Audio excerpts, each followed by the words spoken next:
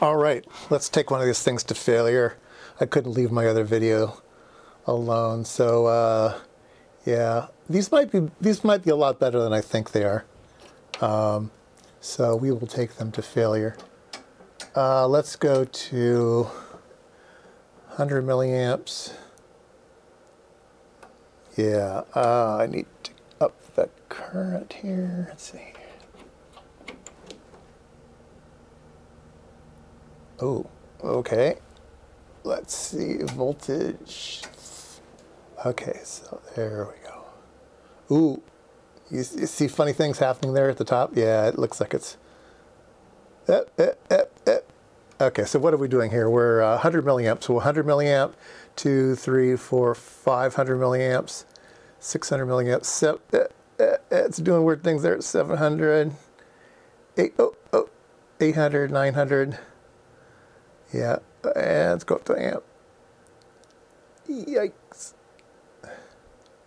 Well, maybe that's what they do. I don't know, maybe that's what they do. Now it's working good. Now I've destroyed all of the bad things in it. Maybe it's happy now. Okay, let's keep going up. 1 amp. Okay, so there's 1 amp. There's 2 amps. And I need more current. I need more current. 1 amp, 2 amp, 3 amp, 4 amp, 5 amps. Wow, they act really weird though. Yeah, look at that. 5 amps, 6 amps, 7 amps. Ew, look, it's bending over. 8 amps, 9 amps, 10 amps. Ah! I think I'm getting to the end of my curve tracer. I forget how many amps my curve tracer does. I don't remember. Oh, and see, now it's happy. Now that I've burned through all of those things, now I'm putting 10 amps into it. Huh. 10 amps at 1 volt, 2 volts, 3 volts, 3.5 volts forward voltage.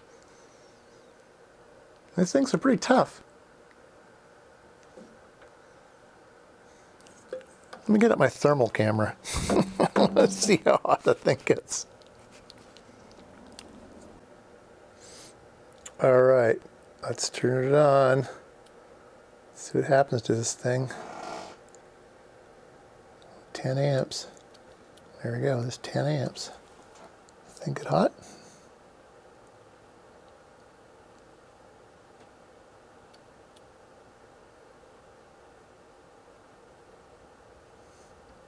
I sort of don't want this thing to fail because I hear they might be smelly. 90C, 95C,